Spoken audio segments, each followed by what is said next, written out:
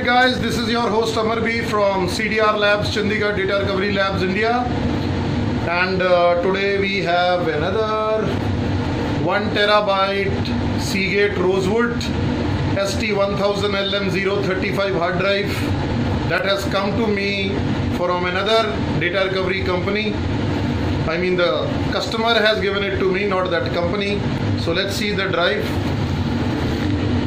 Here you can see the drive and the foil is all removed.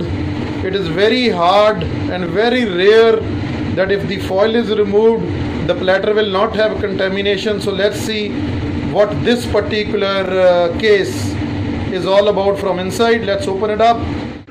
So you can see my face is all red. Now have a look at this. I am still removing the sticker. So I am still removing the sticker. I have removed all the screws which are the T6 screws, and I wanted to remove the center head screw, which is the P5 Mac type of screw. And you can see that this great company has put the screw. They have not even removed the screw from the head, and they have put the top cover and they have bolted and they have put all the screws which are here back onto it. I mean, heights, man. I mean, heights. Before you guys send it to these guys again, please look around. Saying that before you guys send your cases to this company again, please look around. You might be having some new upcoming good data recovery guys who can look after your cases properly, and at least they can put the screws back at the right position even if the case is not doable.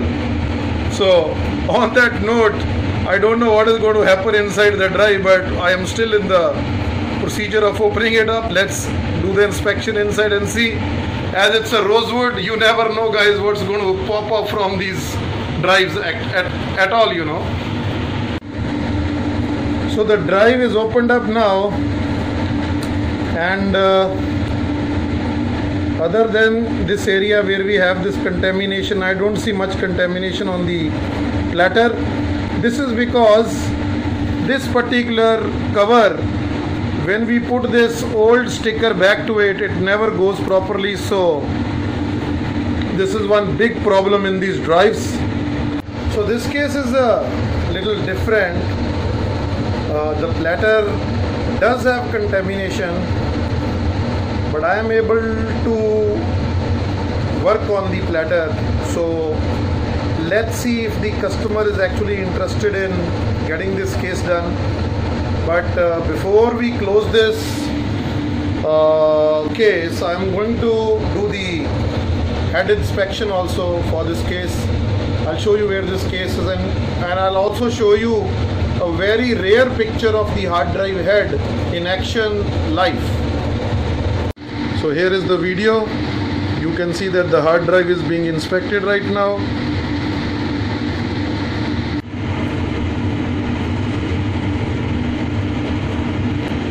Here you can see the Seagate Rosewood heads.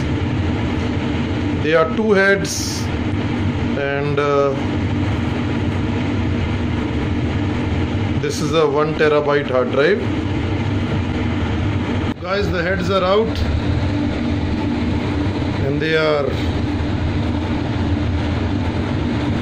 here. So now we are going to do the inspection. Here is the inspection of the heads going on the amazing HDD surgery head replacement tools. So here you have the tools in front of you. Thank you, Nicola sir, for making such fantastic tools to do work with these very, very bad drives. So now the drive is packed back, and I have taped it using my own method. I don't rely on this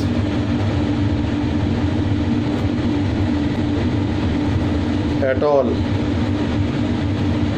So job is done. If we get the approval, we will try this case for sure. So alright, this case does have platter contamination. That is because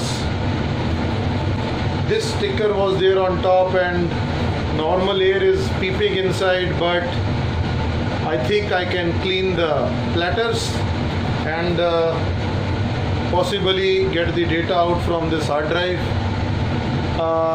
All said and done, if we get the approval, let's see what happens then. And thank you for watching this episode, guys. Do subscribe and press the bell icon. I'm trying to put good quality content related to data recovery on YouTube